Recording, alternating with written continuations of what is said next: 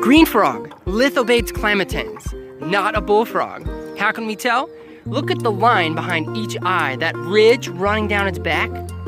That tells you this is a green frog. Furthermore, you can look at the circle behind its eye, the eardrum. And that tympanic membrane is larger than the eye, telling you that this is a male. So the green frog is the most common and widely distributed frog in Ohio. So by default, probably when you see a frog and you can't tell if it's a bullfrog or a green frog, it's probably a green frog. They're gonna be in water, they're gonna be in still water more than moving water, warm water more than colder water. Let's let it go.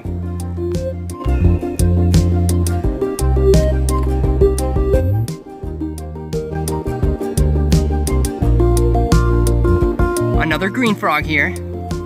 Can you make out the dorsolateral ridges? The lines trailing behind each eye.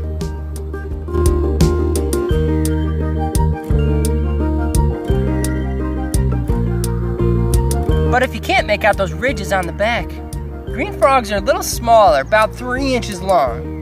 Bullfrogs can be gigantic, twice that long.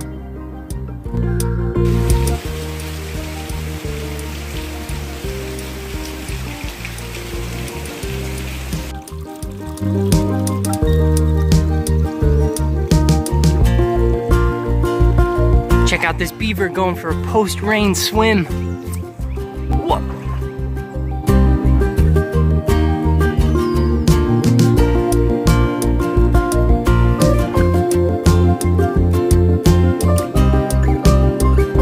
Yes, we got one, a bullfrog. Take a look at the back of this beast, and I want you to notice there are no lines trailing down its back, no ridges.